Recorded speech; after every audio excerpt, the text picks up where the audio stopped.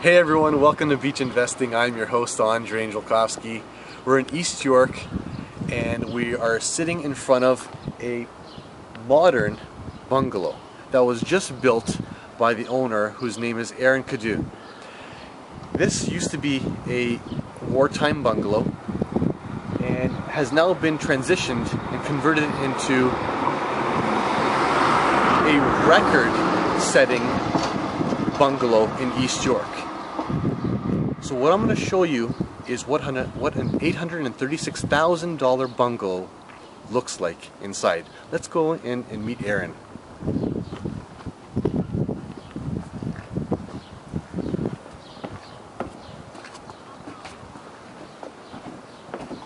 And don't forget to admire the details.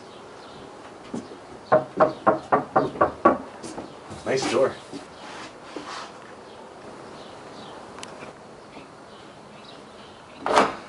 Hey Andre. Hey Ahren. How are you? Good, man. Wow. This is the home that you built? This is the home that I built, yeah. And you helped me sell, so you take as much credit too. Wow, what a difference. Yeah, big difference. Big difference. I think if you remember when you came in before, the front door used to be over there, and then there was a closet basically right as you walked in the front. And then this was all just kind of boxes. So you definitely helped open it up quite a bit and make it feel a little bit more loft space like. Wow, I'm actually floored. This is amazing. Yeah. Tell us really what you've done. You know, I know there's a lot of details here. I know there's a lot of people to kind of, I guess, talk about. You know, can we talk about a little bit about your budget? Yeah, so just to start off, I think when we talked about this, when I first got this, I was looking at about a budget of $150,000.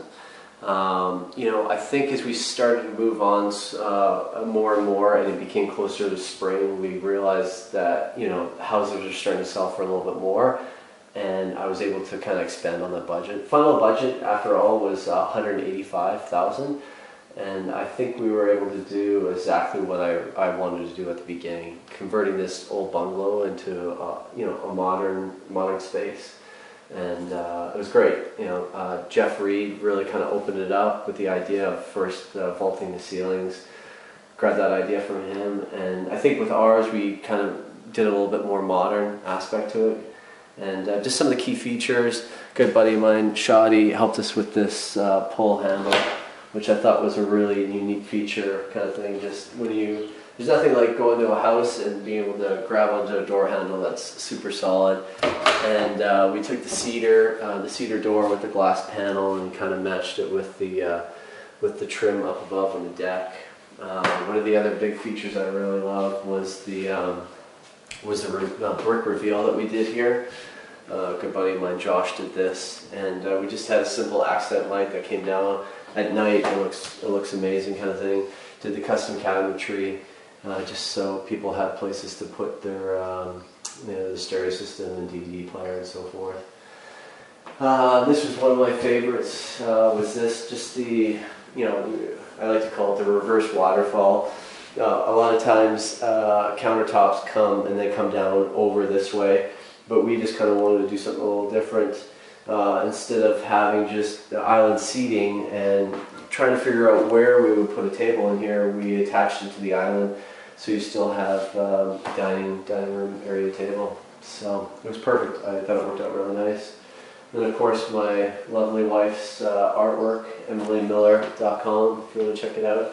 Just added to it, so it was great. I've noticed a lot of her paintings in other people's houses too. Yeah, she gets around. That's awesome. One of the other big key things I really wanted to do was a panel ready fridge, just so it kind of fits in with the rest of the kitchen, and I think it really worked out nice. It's well, obviously we've got some food in there, and the classic San Pellegrino. But this is a Thermador fridge, super high end, really great fridge. But it was just perfect. I think it just kind of blends itself into the kitchen. And then we have the gas stove range, obviously dishwasher, and then the trim kit microwave to go with it too. So who did the kitchen? DJL did. He's done a couple of kitchens for me before, and Chris does an amazing job. He's awesome. So. And when you did the appliances, Yeah. is there any specific style that you were going for, or Yeah, I just wanted budget high-end appliances. I tried to. These are the ones that I found where ended up being the GE profile, the cafe line, and they're great. You know, everything's good. The dishwasher has all the controls on the top, kind of thing, and hidden away, so it's nice, convenient. Trim kit built around the microwave, so that works nice and fits in nicely. And then with the stove, gas stove, which is a plus. So yeah, everything worked out really nice. Okay. And one of the other big things, and a lot of people don't actually notice it, is with the skylight that we do have, it brings in a lot of light into this room. And then one of our bedrooms, which is right behind the kitchen here, we wanted to carry the vaulted ceiling through, but we didn't want to feel like, you know, when you're in there that you're in a funnel. So we put glass, and it's a great sound barrier, but it also lets a lot of amazing light in there too. And beyond that glass window is the master bedroom. Master right? bedroom, yeah. Okay. Yeah. So let's go check that out. All right. So the concept of what we did was we wanted to be able to create a single family home, but also give them the option, if they wanted to have a nanny suite or a rental, they could have it. So this closet here was an option for them if they wanted to have a stackable washer and dryer. The couple that did end up buying it aren't going to do that, but it's all roughed in for them, so if they do want to have that, so it's here. So tell me a little bit of what you know about the buyers. Like, where did they come from? Why did they want to buy this place? Yeah, it was something that you and I, Andrei, talked about. I think what our demographic was is, you know, young couple, early 30s, and they live in a condo downtown. You know, fully high-end condo, and they're just looking to come out a little bit further, more space, expand their family. But they want a finished property. They don't want something that they have to fix up. So, and they were looking for modern also. So they were pretty excited when they got it. So I do remember them also saying that they were looking in Lestyville, yeah, expecting to find a house like this, and then someone told them at an open house that they must come see the house in East York. Yeah, that was nice to hear. So they came up, and they were the ones that eventually ended up winning that night. So yeah, it was great. It was great. Was really great. Nice couple. Yep. Nice couple. So this is the master. Let's turn on some more light here for you. One of the key things in designing what we wanted to do was, in each room we wanted to make sure that, because it is a small space, one of the things that we wanted to make sure is that we had a key kind of feature in each room. Obviously in the front living room we had that kind of brick reveal wall, and in the kitchen we had the panel ready fridge. Here we just kind of built in a neat little feature reveal with some of M's artwork, where it just becomes an acting as a headboard kind of thing, and then you have the nice window above it. I love that. Yeah, and then we built in closets. So when you open them, we just have the lights already built into them, kind of thing. Lots of closet space. And then, these are custom built? No, we actually built these in from IKEA. Wow. Yeah, so the idea that I wanted with them is that if they wanted different accessories, they could just go basically customize and accessorize it themselves right afterwards. So it looks great. Yeah, and then we have the ensuite door here for them if they want to use that. And the great thing about this is, you know, if you do want to use it, you just close this and you can kind of lock it, and you're into the bathroom. So I really loved the thing about this is it just felt so big because of our ceiling height in here. And we have the rain shower head. My favorite. Yeah, that's pretty good. And we have the floor heating and just modern vanity kind of thing. So you have in-floor heating as well? Yes, yeah, we did in-floor heating, just as a nice added perk kind of thing. Yeah. And a floating vanity and the waterfall faucet. Yeah, this was a nice little feature, this one. Love it. Yeah, that's great. All right. So why don't we go to the next room? Let's go.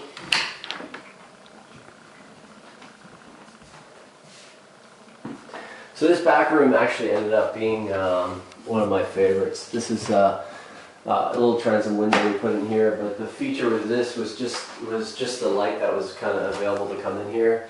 This back room actually used to be just an extension, and the ceiling height back here used to be 7 feet. And we extended the roof line out to come out and meet it, so it was the same as the rest of the house. But yeah, you get amazing light in this back room, and you get a view of the back garden. Built in a custom desk here also, just as seeing as we thought this would be more for a young kid. And then we did the same thing. We built in the built-in closets here for them. Mm-hmm. So. And the great thing too is we have additional storage, so there's tons of storage up top, up there for you, and then on the other side we have it there too. So. And this is your backyard. You created that deck as well, and yeah. And then there was an existing garage there. We just kind of prettied it up a bit. Yeah. All right. So yeah, so this is, and again we have more storage up there. So the house has a ton of storage in here for such a small space. We just kind of, any empty space that we had, we were able just to kind of use it. And another great, so this existing back room, there's a crawl space that's below it, so we used that whole area also for additional storage too. okay. And that's a separate entrance that you can have? Yeah. So if they did want to keep it as a separate unit, they would be able to put a door at the top there, and then this could be a fully separate unit for them. Great rental income potential, right? Yeah, for sure. Always give those people the option. Yeah. So look at the size of these ceilings. Yeah. Remember how it was before? Yeah, I couldn't stand out here. Yeah, that's great. Well, you could stand. I couldn't stand. Yeah. So this we end up getting just a little over 8 feet now, and big difference from originally when we did it was about six feet. So yeah. And then we built in the washer and dryer in here. There, and then this is the furnace room. So the furnace is there. We have hot water on demand. And then you can see in front of you, that's the injector, which we had to put in because now the water lines are below where they were before, so we have to actually pump the water out. And then we have this pump here. Okay. Yeah. And then the other thing we did with this second bathroom is that we only had 2 bathrooms. We wanted to make sure, as you can see in a lot of renovations, that people go all out on the upstairs washroom, but then kind of tend to mitigate and forget about the washroom downstairs. But we really tried to do it just as nice as we did the upstairs one, and yeah, I think it turned out well. It did. Very nice. So this is the living space that you have downstairs here. Nice good room. And then what we did was we put in a wet bar, and instead of putting a full kitchen, we have everything roughed in, so there is an oven outlet roughed in there at the bottom. But instead of putting in a fridge, we actually just put in a wine fridge, which I think went over well with a lot of people. I think they really liked it. So. And then they have the option, if they do want to put a fridge in there, they can put a fridge in there, no problem. And then we have the 2 bedrooms. They're decent sizes for basement bedrooms. Yeah.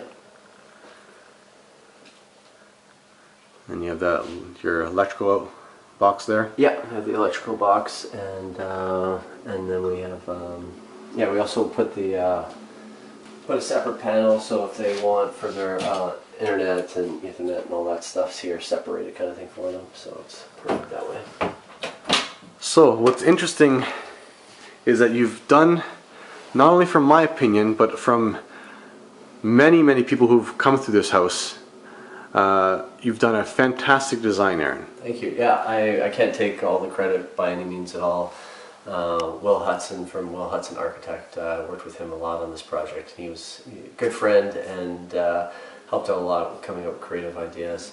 Like I said before, Jeff came up with the original idea of vaulting the ceilings. I think we just went in a little different design-wise, but I owe him a lot of credit for that. And then my wife, Emily Miller, she was a big support on this, so it was great. It was fun doing it with her.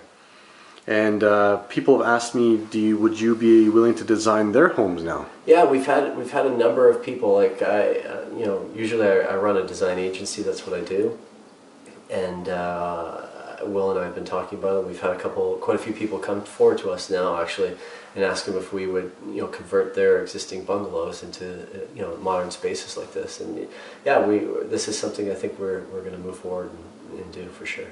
Awesome. Do you have a website that people can go to? We're putting one together, but you can just check us out on newrepublic.ca for now, or contact Will at Will Hudson Architecture. So. Okay. And last but not least, if you can tell us a little bit about your next volleyball match that you promised me. This summer, buddy. This summer. That's why we call you Spiker, buddy. Yeah. Well done, Ahren, and congratulations. Thank you. Do you want to see the backyard? Let's go. My beer. Hey, Ahren. Oh, what a backyard. What a backyard. I just, wanted to show you guys how wonderful this backyard is. Put the barbecue here. Do you have a gas line that comes through? Yeah. Yeah. Really, really nice. It's, what kind of deck is this? Is it cedar deck? Cedar, yeah. Cedar deck, and you actually put the new garage together. I won't ask for the code. But there is a little hidden area back here that not many people knew about.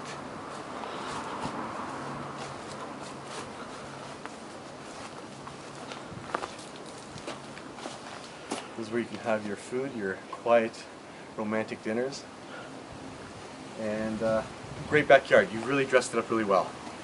And I wanted to say a couple of final notes here, and that is, Ahren, I truly believe you've done a fantastic job. You've really set a new trend, a new precedent in East York. Like I said before, you've turned a war bungalow into a modern, beautiful gem that the new owners will be ecstatic about.